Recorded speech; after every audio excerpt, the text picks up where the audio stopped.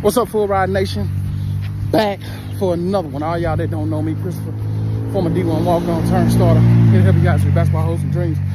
Here for your daily motivational. Listen, I got a message from a parent that said, should I let my 8th grade son play on a team full of stars or play on a team where he is the top dog?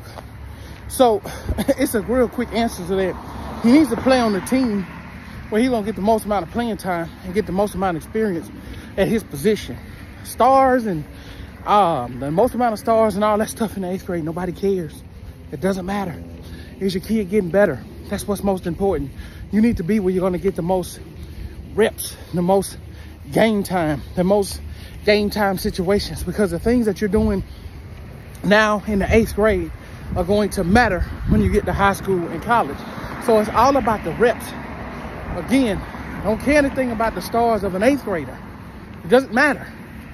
Is your kid getting on the court? Is he playing? Is he learning? Is he understanding spacing? Is he understanding how to play defense? Game time matters more than the stars of the players that's on your team, all right? So Full Ride Nation, always remember that the way to learn this game is you have to watch the film and you have to play. There ain't no way around it.